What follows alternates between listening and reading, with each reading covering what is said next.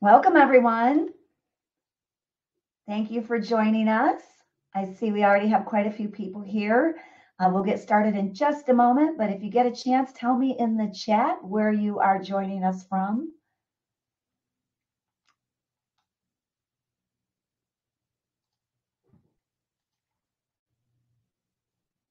Minnesota. Bet it's cool there today. And I am in St. Petersburg, Florida, and we've had a very cold couple of weeks, so I'm grateful that it's sunny and a little warmer today. Pennsylvania, southern New Jersey. Great. I will go ahead and load my slides here.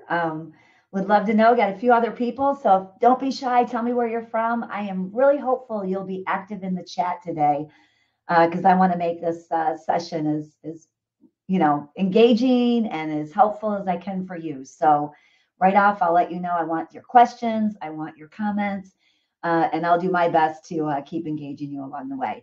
Cricky, you're a neighbor here in St. Pete. That's really cool. I don't usually get many locals when I present. Well, anyway, let's dive into it. I know we're at time. Welcome to Emerging Leaders. We're going to talk today about cultivating skills for career. If you're here thinking about becoming a leader or interested in leadership, this is for you and your career growth. And if you're already a leader, then this is about how do you identify and help develop and engage new leaders. So would love to, I plan to help you on both. And I'd love again to hear where you're coming from. So great. Oh, another local, Jan. San Antonio isn't far away either, just a little north of Tampa. And Vermont. Oh, wonderful. All right. Well, just a little bit of housekeeping to let you know who we are, who I am, and what makes us credible, I guess you would say, to join the webinar today. First of all, I want to thank MSO for having us. The Omnia Group is a regular, consistent presenter at MSO webinars, and we really appreciate our partnership and the business your community brings us. We have been around since 1985. We are based in Tampa, Florida, and our goal is to help leaders reduce the stress. It's one of the biggest jobs or the biggest stressors if you are in leadership, to hire and retain your people. And our goal is to help reduce that stress. And the primary way we do that is through our behavioral assessment and a cognitive assessment. And these assessments help you select the right candidates and then identify who are the best candidates to promote and grow from within. And also, we provide ways to engage and develop and motivate your staff. And again, all of that comes in the form of our reports we provide once your employees or even you, which we'll talk about, complete our assessments.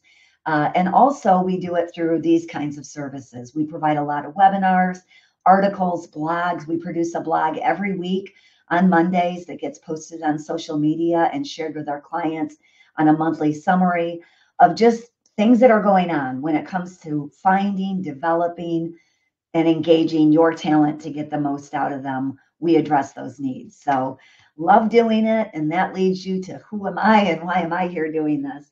I'm Keather Snyder. I am the President and Chief Operating Officer of the Omnia Group.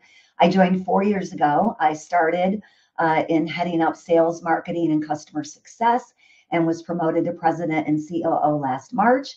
I love leading people, and I love helping organizations get the most out of their people.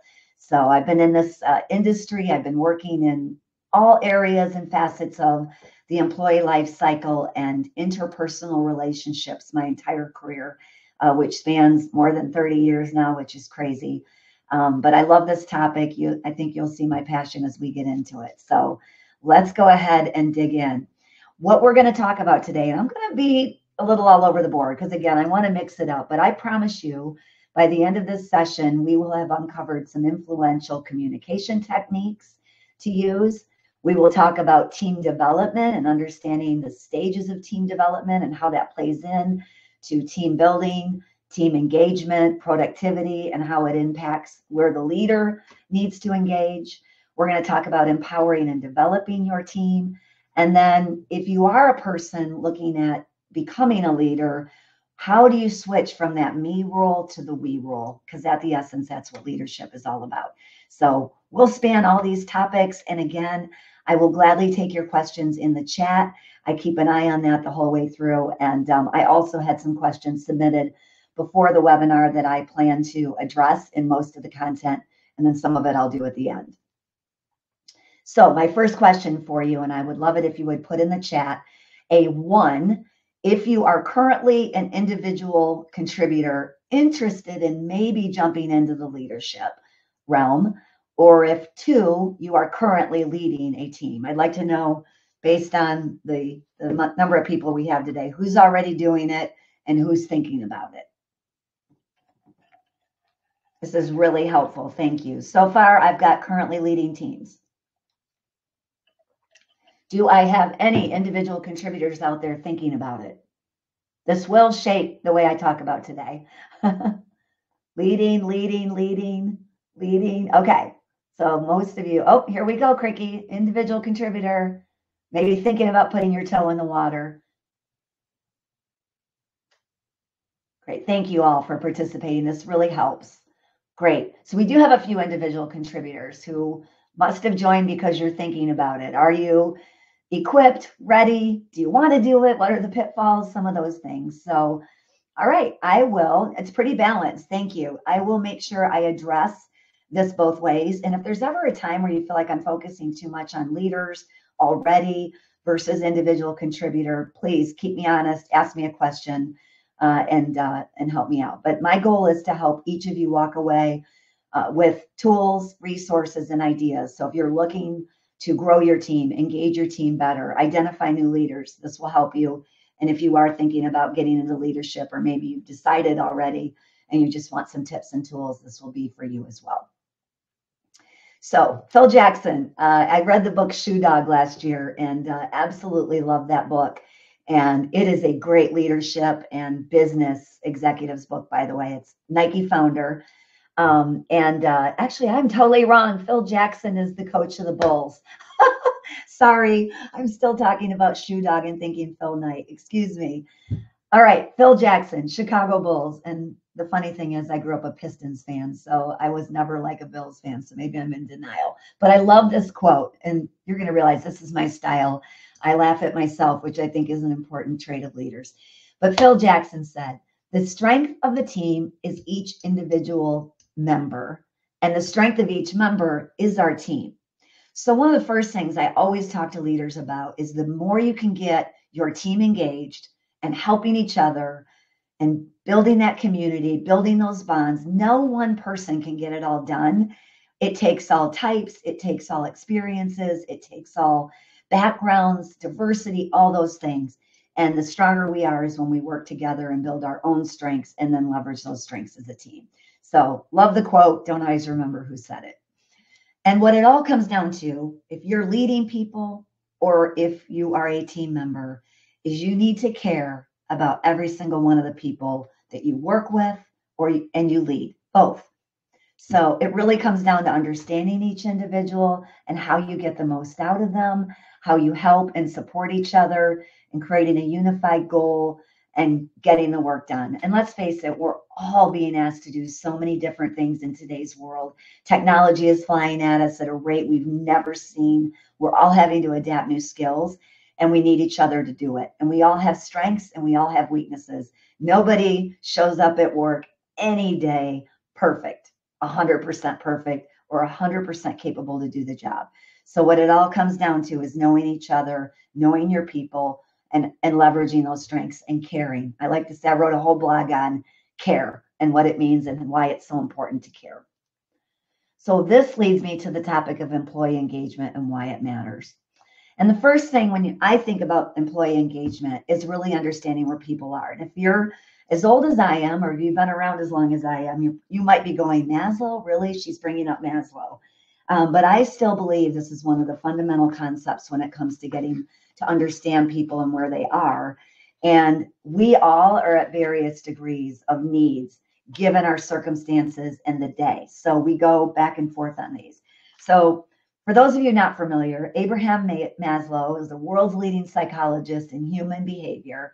And in 1943, so yes, we're going on almost 100 years here, folks, but he published this research on the hierarchy of needs. And basically it was that if you don't have your basic needs met, you don't care about the higher level needs. And that's why it's important to understand this as a leader. And even sometimes when we're taking a check on our own pulse and where we stand. So I'll go through these really quickly. And they go from the ground up and they work in a hierarchy.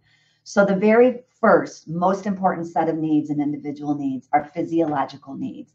Those are needs like personal security, water, food, bare necessities. So I have something to eat, I have something to drink, and I'm in a place where I feel secure. And that leads you to safety. So if I'm hungry, don't have water, I don't have natural resources, that's my first worry. Safety comes second. That's security, resources, income, money coming in, being able to cover basic expenses, structure, order. Those are all safety needs. Once those are met, so I'm fed, I have an income, I'm meeting my budget, I can, take care of myself on a daily basis. The next thing that's going to be important is that love and belonging. Do I have a social circle? Do I have friendships? Do I have community? And most important, do I feel like I belong in that community? And quite honestly, this is when we just start getting into the workforce. This is when it now becomes important that I care about who I work with. I care about those. I want to belong. I want to feel like I fit in here. But if I don't have water, food, money, I could give a care about who I'm working with. I just want to make sure I'm getting the basic needs met. If that makes sense, hopefully it does. Then we build up again to esteem. And esteem are things like dignity, respect, achievement, purpose, being recognized for our talents. This is when we start building confidence and competence. And we have a sense of high self-esteem because we're doing well. We're doing well in our work. We're doing well in our community. We're doing well in our friendship circles and our family and our career. Once we've met that level, we're ready to move on to self-actualization, which is the ultimate need of a human being. And honestly, there's a lot of people walking on this earth who will never get to that point because those bottom level needs aren't met again. But if they are, and I promise you have people in your workforce that have met those needs and are ready for self-actualization. And what that means is they're ready, and maybe some of you are too, ready to create, explore, be more independent, have some freedom, use skills, maybe try skills you've never used before because you're looking for that ultimate need to be met where you are fully confident, fully competent, and want more. And you're able to go get more because everything else is being met. You feel strong in your community. You feel like you found your place. You've found your people. You're making a good living, so you're willing to take some risks. Maybe you've got some stuff stocked away. So why is this important when it comes to employee engagement? What happens, for those of us in Florida, what happens every fall? We usually get a hurricane, right? Or the threat of a hurricane. And when that happens, we all go back down to physiological and safety needs. That's the most important thing. So I'm not in my most creative state or looking for new challenges when we got a hurricane burning down on us. And I'm worried about my house. I'm worried about my pets, my children, my safety, all of those things. So temporarily, we can go back down on this hierarchy of needs and different things matter. So that's kind of a common one. We get ready for it. We have hurricane preparedness. We probably don't stay in that place very long. But if disaster hits those who aren't prepared and ready, it can take longer to come out of that state. I've worked with people who, unfortunately, their houses have burned down, or they've had a major safety event in their family. Someone's life was put at risk, or they were robbed. Again, that's when we're falling down that hierarchy.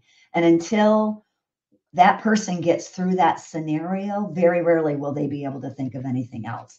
And why I'm bringing this up, and I'll move on, is it's really important we know our people, and it's really important we know our colleagues and identify and understand what's going on when these things are happening. So, and again, I'll just say, case in point, hurricane season, we start putting out all sorts of notifications to our clients because our team is always affected if it's burrowing down on Florida.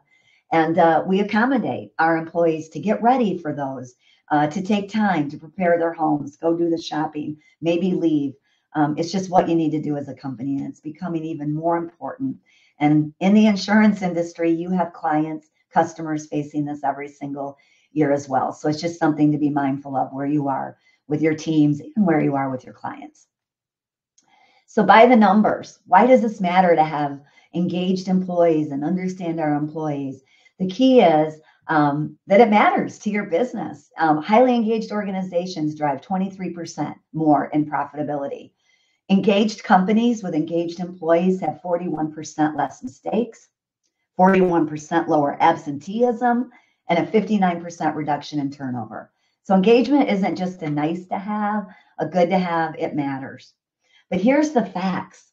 The Gallup company launches an employee engagement survey every single year. And I follow this survey every single year. I'm a nerd when it comes to this. And I'm concerned. It just always literally breaks my heart when I read the stats, because the engagement data is very low. And what that means is that there are a lot of people going to work every day who are not fully caring about how well they do their work, how good they show up, how much they put into it.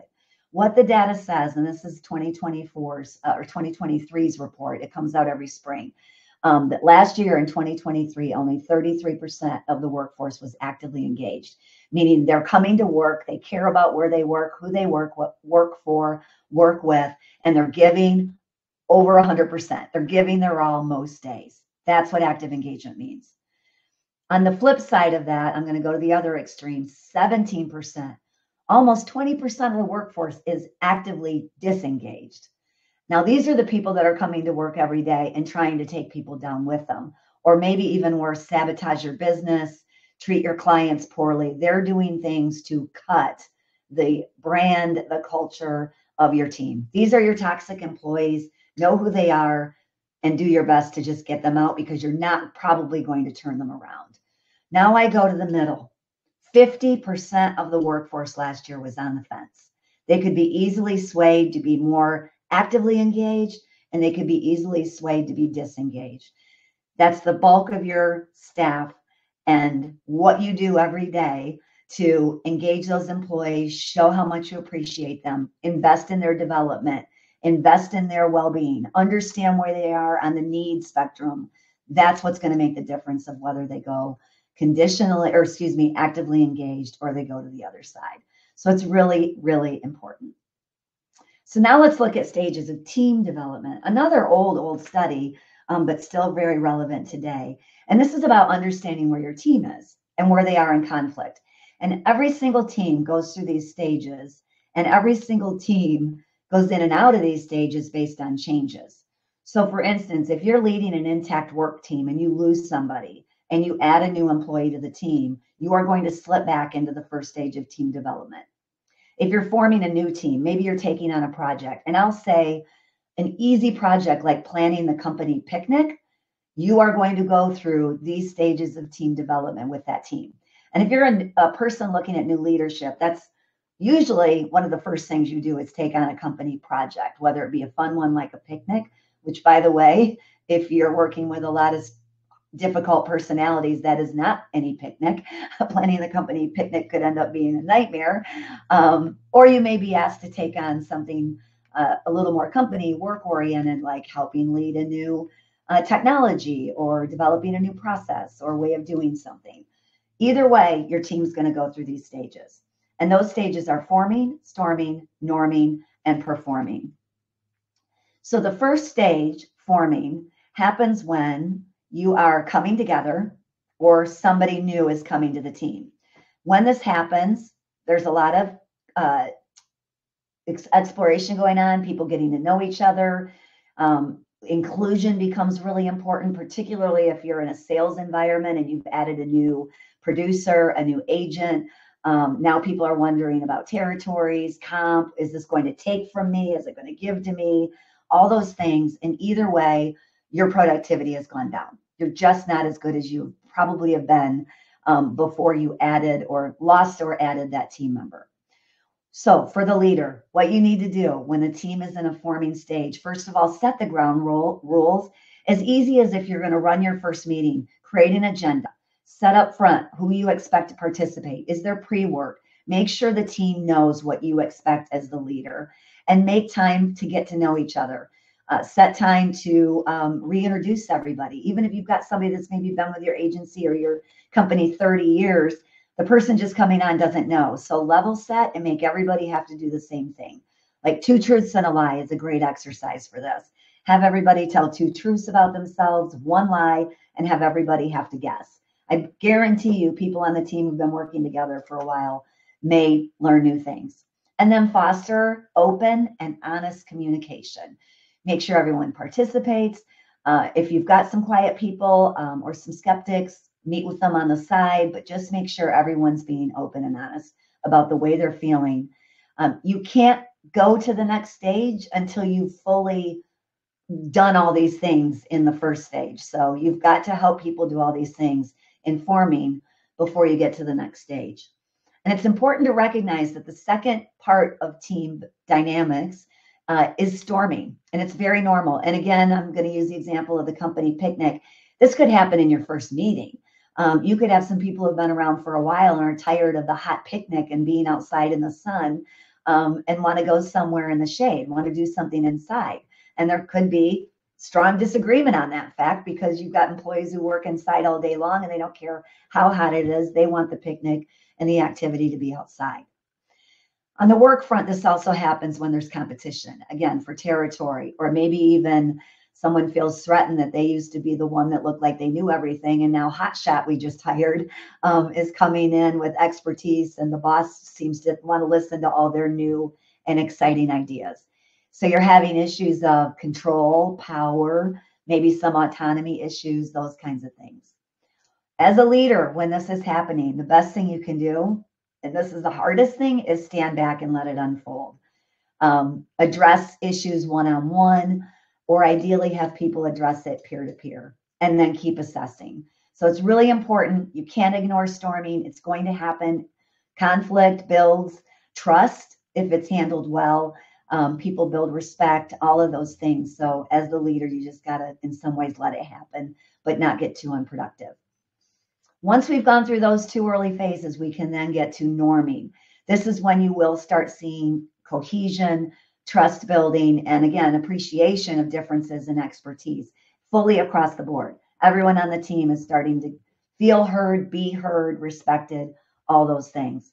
As the leader, it's important we listen. We let the team do the work, and we stand back still some more, listen, encourage. Your primary role is to facilitate.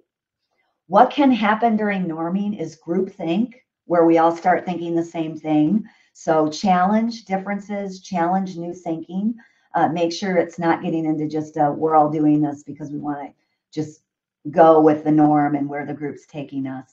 And make sure that people aren't just being polite. Make sure that there is a healthy dose of conflict. When you've done that, you can actually reach performing. And that's when you are in harmony. You're at the ultimate productivity. Everyone works together to solve problems because we're open with our opinions. We get facts and data behind. We analyze things together. We're making decisions together. We trust each other's opinions, all of those things. And this is at the point, leader, where you can coach, develop, see who's rising to the top, who's taking the lead. That's when you're starting to identify who may be ready for the next step, who's emerging. So it's really important we understand Maslow, where our team is, because when you've got those points met where people are at their highest level of needs and your team's at ultimate performance, that's when you can start playing around with, do I start switching seats? Do I start moving people up or moving them over to other functions? So now let's talk about the leader's role in doing that. I got some more staggering data to start with. I like to show the bad news first because it kind of builds the case for why these things matter.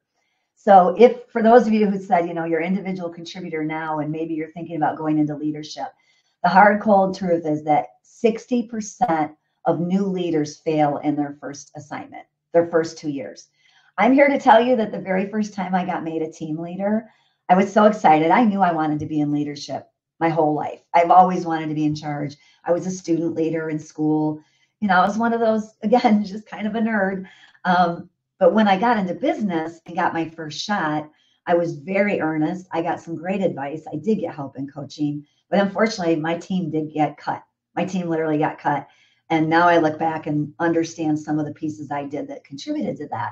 And I learned from it. So 60% of us may fail at our first leadership experience.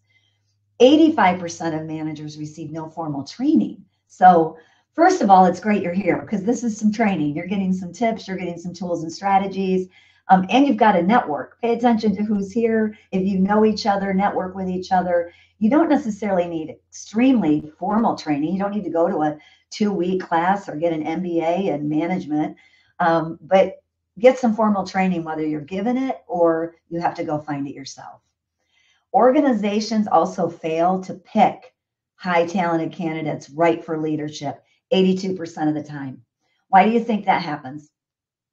What are we most often likely to do when we put someone in a leadership role? Who do we look at? Seeing if anyone's still listening, put it in the chat. The top performer, exactly. We usually take the person who's best at the job and just assume they can lead people. And oftentimes they can't. Oftentimes they might not want to or don't like doing it. They're really good at just doing it.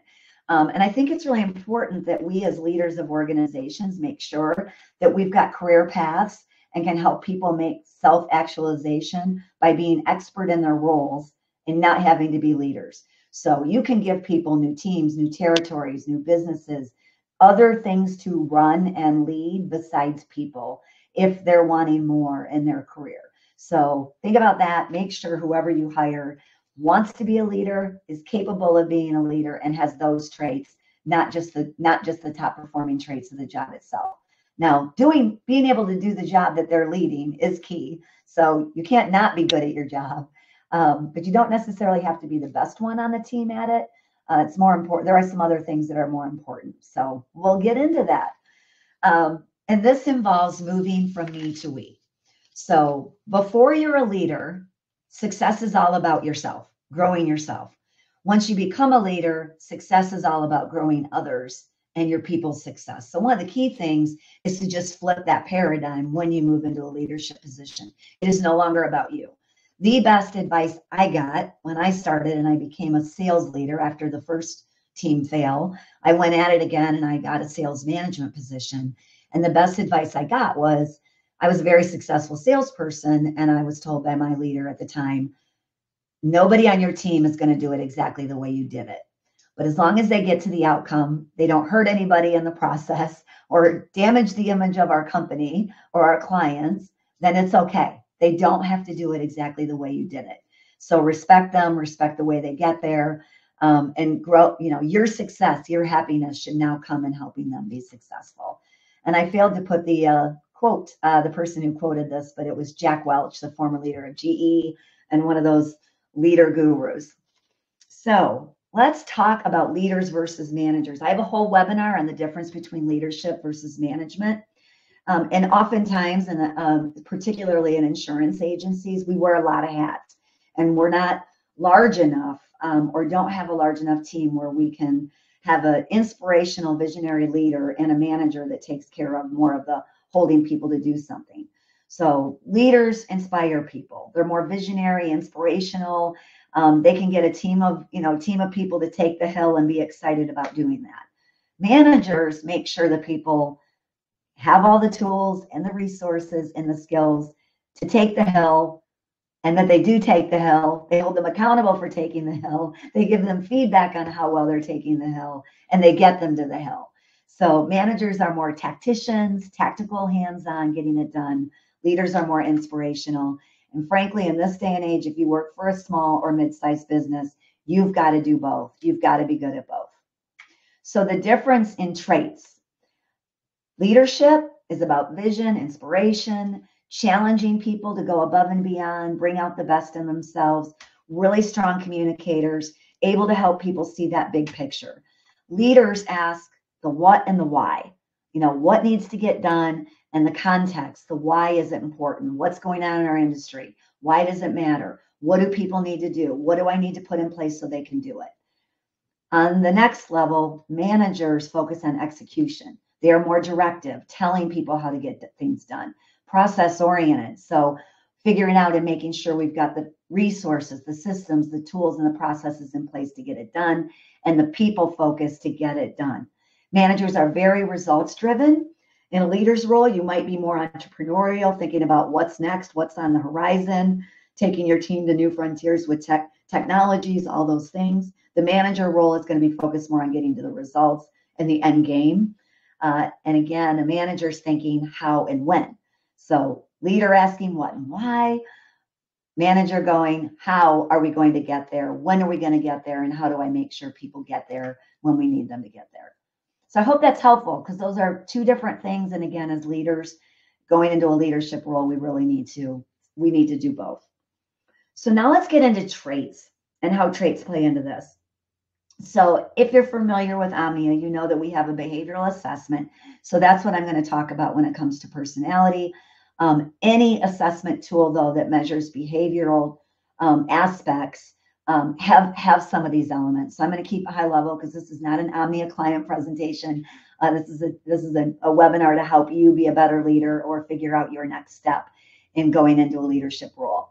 But there are key traits that matter. So our assessment looks at 4 key personality traits: level of assertiveness, communication style, pace, the pace at which one prefers to work and their adaptability to change and environment, and the speed at which they want to do that, and then the level of structure needed in a job, needed in their role, desired in their role. Your traits are your natural resting spot. It's what you are natural at doing with your friends, doing with your colleagues at the pub. It doesn't mean that you can't be other things, but it's not where you're going to fall in a situation when you're under stress, extremely tired, or super relaxed. It's your natural state. So let's get into them just a little bit in the context of leadership. That's great. I'm glad. I thought we had some assessment takers on this, so you'll know what I'm talking about, and hopefully this will help in the context of leadership. So we measure everything by columns, and the first trait that I will talk about is levels of assertiveness, and I'm going to talk about it in extremes. So an extremely assertive person, because we can have people who are more in the middle or just slightly higher, but you are usually higher in one trait than the other. Very rarely are you balanced across every single trait. So I'm going to talk in extremes. High column 1 assertiveness is very competitive, good at self-starting, enjoys a challenge, very able to take risk, fine with taking risks, and very much a me-oriented individual. A high column 2, is hugely we-oriented, very supportive, team-oriented, collaborative, helpful, and much more risk-averse. I will say in leadership, it is important and helpful if your column 1 is higher, if you are more assertive. It is a primary trait in a leadership role. And why is that?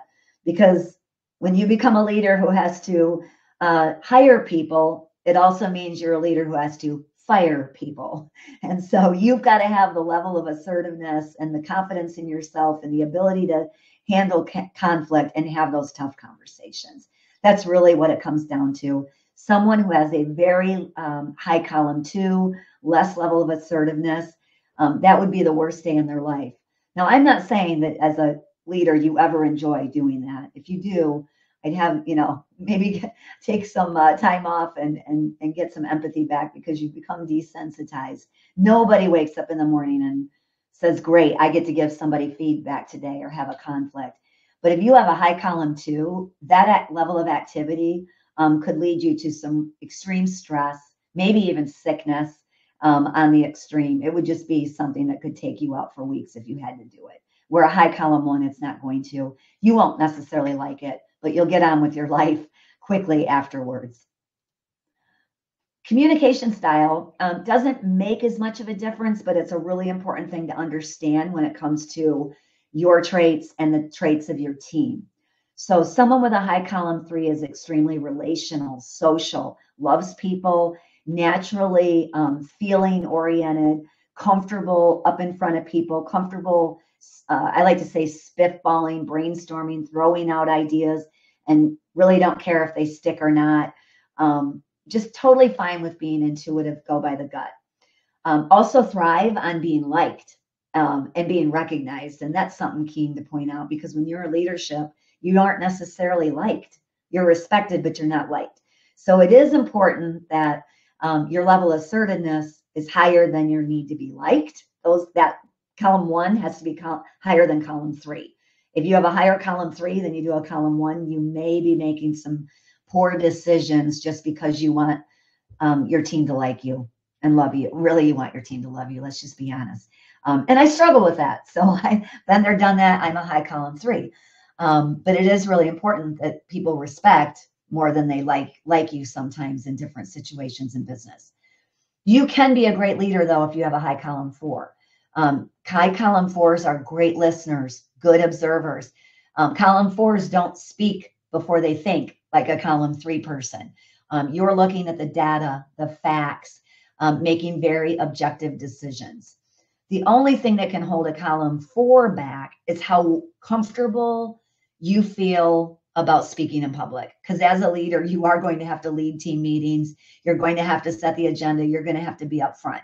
So as long as you got enough column 3 in you to make yourself comfortable, that you're comfortable around people, comfortable leading the charge, you will be just fine.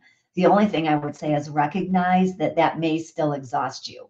A high column 4 could not do 4 of what I'm doing today. I'm actually going and running our all company meeting as soon as I get off this webinar, and that will be energizing to me. I won't need a nap. I could go to a happy hour tonight afterwards. That's a high column 3. A high column 4 after a webinar or an all company meeting might need to go out for a 30-minute walk, read something, have some downtime, definitely have some alone time. So just know yourself and where you are in your competence and your confidence. Moving on to the third trait, columns 5 and 6, pace and adaptability. Again, not a really important differentiator in being a leader, but knowing yourself and knowing your team is really important. A high column 5 loves variety, multitasking, easily to handle interruptions. So yeah, as a leader of a big team, by the way, one of the questions was, how big should my team be? 7 to 9 is the ideal, because you need to be there when your people need you. And if you have more than that, it's really hard to be doing your job, leading from the front, doing all those visionary and managerial things and taking care of your team. And as a leader, I mean, I just got texted while I'm doing this. Your people need you. You need to be there for them. And the more you can multitask, handle those interruptions and be there for your people, it's key. There's also folks that really need routine and like to do methodical tasks, prefer doing one thing at a time, can get stressed with change. Now, if you are an extreme column 6, being in a leadership role, taking care of 7 and 9 people a day and running a function, running your job could be hard. You may not want to go into leadership if you're a high column 6. If you're in the middle, you're able to do both. And there are some strengths come along again with being more routine oriented, methodical. You're going to be consistent with your people. You're going to be consistent with one-on-ones, company meetings, showing up and following through.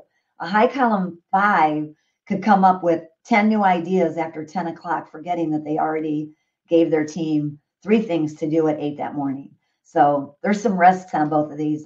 Again, I could do a whole session on column 5 and column 6 when it comes to leadership. Column 7 and 8 is the need for structure. And again, we can see strong leaders in both, but there are some nuances here. High column 7s are very big picture oriented. So they are more natural visionaries, natural entrepreneurial, out there on the edge, coming up with new ideas.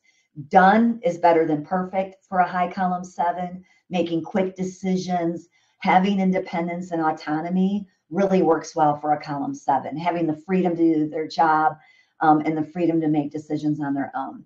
High column 7s are also hugely resilient. So if they make a mistake or fail at that first leadership role, they're able to pick themselves back up. So you can see all those things would be important to being a leader. On the flip side, columns 8 are more of your perfectionists, detailed, accurate, really enjoy getting things perfect and will make sure they're perfect, go to the extremes to be perfect. The downside is they can be reluctant delegators, and leadership is all about delegating and getting things done through others. I used to work with a colleague who was a high column 8, and she was a phenomenal leader. And what she would say, though, is she had to have full and complete trust before she would delegate. And she was very good at leading people who were expert in the same thing she was expert in. She never would have wanted to have to lead a sales team that all get through things differently and are very assertive and very aggressive and maybe hard to manage because they're all over the place or demanding, all those things. But a high column 8 could easily manage an expert in their experts that they're already expert in. So accountants, think about a CFO, probably a high column 8, and can be a very great leader. The head of your accounting department, the head of your risk claims, those kinds of things where that detail, that perfection is important. But as long as they have enough assertiveness, they can lead that team that's very similar. So I have been talking a lot about traits. If you have any questions about traits, please put them in there. I'm curious if those of you who've taken the assessment, if anything has resonated with you, and if you've got a trait you're curious about whether or not it's going to affect your ability to lead others successfully. We have 17 different personality traits at Omnia that our assessments have developed over the years. 17 different personalities. I will say there's not one of these that can't be a leader. There are some, though, that would struggle more or maybe have more stress going into a leadership role. So again, if you're any of these, and even if you just want to contact me separately, I'd love to talk more to you about this, or our team is always here to help. I'm going to do something real quick. For those of you who never have taken the assessment, we always offer every company one complimentary one. So there's a try it link that I've just put it in the chat. All right, I'm going to wrap us up now with some strategies and what this all means. So as leaders, the key is understanding yourself and understanding your people. You cannot take a one-size-fits-all approach. So you need to understand how the people on your team are motivated and understand yourself, how you're motivated. So again, factor in level of assertiveness, cautiousness. What is your communication style? What's the communication style of the people on your team? If you have a high number of column 4s on your team and you run your first team meeting and nobody speaks up, don't think it's about you. They're not comfortable at speaking up. You may have to run your meetings differently. You may have to send out questions in advance.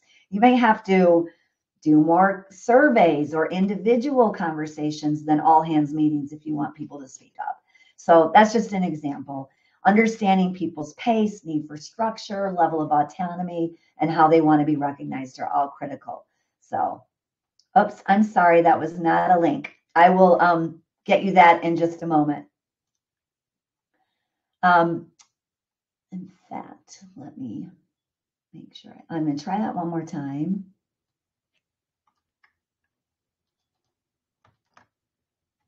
It might be you need to hit Control, click, but I'll make sure I just put it in here real quick. This is me multitasking. Now it should work. All right. And feel free to take it and multitask, but I would recommend you do it when you're not doing something else because you'll get the most accurate data. If you takes 10 to 12 minutes. So afterwards, go grab a cup of coffee and then take it because you'll get more accurate results. So the leader's role, the key thing you need to do as a leader are these key things to drive that engagement, help your team through. First and foremost, building trust. Your actions must match your words. You can't just say it and not do it. And that comes to all things, by the way. If you say you believe in work-life balance and you send emails on the weekends, not good. Or if you say, I don't want anybody to work from their PTO, I want you to take time off, and you go on vacation and send emails or send a report or send an update, your actions aren't matching your words. So it's not just about your integrity of the work you get done. It's also how you live out values. Communicating is not just about talking. It is about listening. Collaboration is all about leveraging each and everyone's individual strengths. Empowering, and I have a whole empowerment model I'll cover in just a moment, is developing your employees to delegate, because once you become a leader, you're not supposed to be spending most of your time doing the actual work. You're supposed to be leading the work and getting others to do the work. And that can be one of the hardest things to get into. And then inspecting. You really do have to hold people accountable. It's really important that you trust, but one of my favorite phrases is trust and verify. So every now and then, make sure you go in and inspect the work and how it's getting done, and catch people doing something good and let them know that they've done something good.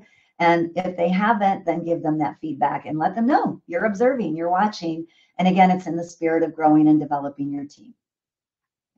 I'm going to flip by this one quickly because I've already made the case and I'm sensitive to the time. But this is a nice visual that you'll see in the recording or get in the download. Again, about why driving engagement is so important and how it's important to create individualism, independent teams. So as a leader, the very first thing you must have, and I think a lot of leaders make the mistake of thinking this only comes from the top, the CEO, but in any team, a team of 2 people, there needs to be vision. So it's the beginning of the year right now. Be thinking, if you haven't yet, what is the vision for your company, your team, your department, your function, the picnic? What's the vision of the picnic? Is it that everyone comes and everyone enjoys it and everyone has a good time and people share and laugh? That's a vision. So have a vision clear in your head of where you're headed with this group of people you're working with and leading. And then you need strategies to get there. So vision is one thing, but if you don't have a strategy and a plan and objectives and goals, you're not going to do it. And then think about the way you get there. It's one thing to set a core of values, but it's the people that actually play out the values. So I like to say culture eats strategy for lunch. I didn't coin that. It's another well-coined phrase. But your people and the way things get done will make the difference. And you set the tone for the culture. And then you find the other people that are the, what I like to call informal leaders. Who do people follow? Who do people watch? Are they embodying the values and the goals that you want them to emulate, you want your team to be all about? I said already, you've got to set goals. You've got to set as many numerical, quantitative, SMART goals. I did a whole webinar last week. You can find it on our website on goal setting. So if you're new at leadership and you want to look at how you set goals for your team and yourself, check that out. And then investment in yourself and investment in your team is really critical. So making sure you're developing your team, even if you have a low budget, you can find free webinars. You can join associations like MSO and be part of groups that provide such things and help your teams do the same. To engage, this is key, and this is more on the human side of everything. The number one way and the best way a leader can engage is showing empathy, really understanding. And that goes back to those Maslow's needs, understanding where your team is, understanding what's going on in their life. You know, what's important to one employee last year might not be the same thing this year. I'll give you an example.